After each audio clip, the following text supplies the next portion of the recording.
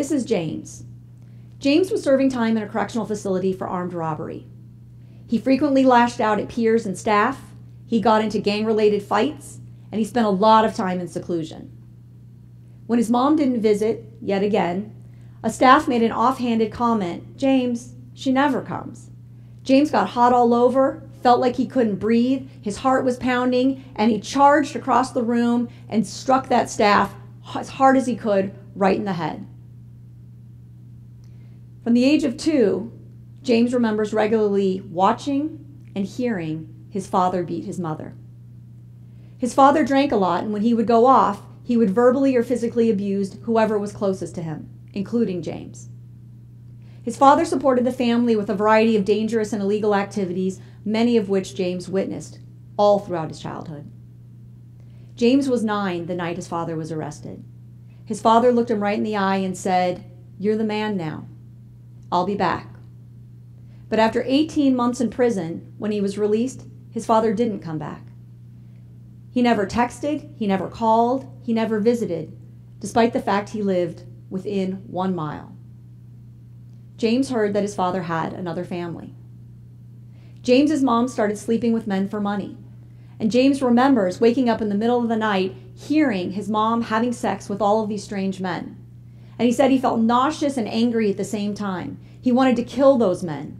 He began to hate his mother. One day, James saw his father at the grocery store. His father avoided any eye contact with him and walked the other way. James began running the street and smoking a lot of weed. Soon he was smoking marijuana before school, after school, and eventually he dropped out of school. He was easily recruited into a gang. He was brutally beaten, and then he brutally retaliated. He saw no value in himself and no value in anyone else. James thought about his father much more than he wanted to. He questioned, "What's wrong with me? What's wrong with me? My own father doesn't want to have anything to do with me." And then other times he would think, "F my dad. I don't need him. I don't need anybody." Trauma impacts youth's beliefs about themselves, about others, and about the world around them. Based on what they've experienced or witnessed, youth in custody often believe, if you care about someone, they'll hurt you. If you become close to someone, they'll leave. If someone is nice to you, they'll exploit you. Don't let your guard down, ever. Get to them before they get you. Don't trust anyone. Nobody truly cares about me. Something is wrong with me. I'm worthless.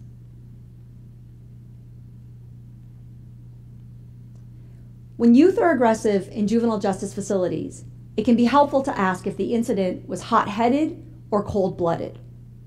And what I mean by hot-headed is this reactive aggression. It's an impulsive, angry response in which youth are defending themselves against something they believe is threatening or something unjust is happening. Youth may actually feel badly afterwards that they lost so much control or that somebody got hurt. This hot-blooded aggression is actually very common among traumatized youth. This is in direct contrast to proactive aggression. This is kind of a more calculated, planned, predatory aggression.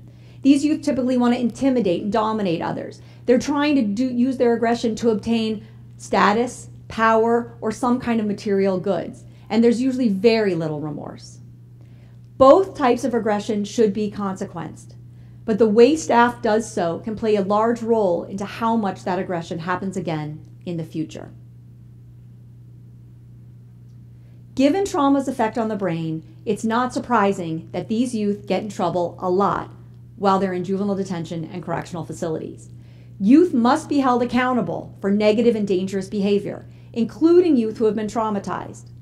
However, within juvenile justice facilities, youth can be re-traumatized when confined and locked in small rooms, when physically restrained, especially by multiple staff, when physically searched, especially when that search is invasive, when they're stripped of their clothes, or when someone gives them a safety smock because they've reported suicidal thoughts, when they've been observed by staff or harassed by peers while they've been showering, if they've witnessed or been victims of physical or sexual assaults while in custody, when no one comes to visit them. If staff are antagonistic or harsh, or if peers are intimidating or violent.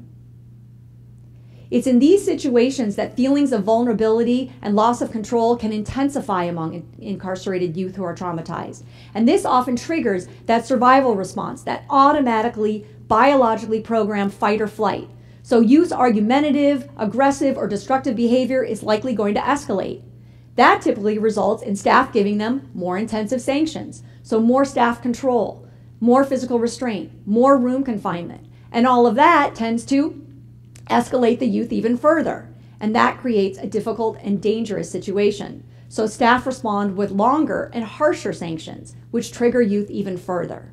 This cycle can continue with both youth and staff becoming more and more at risk of getting hurt.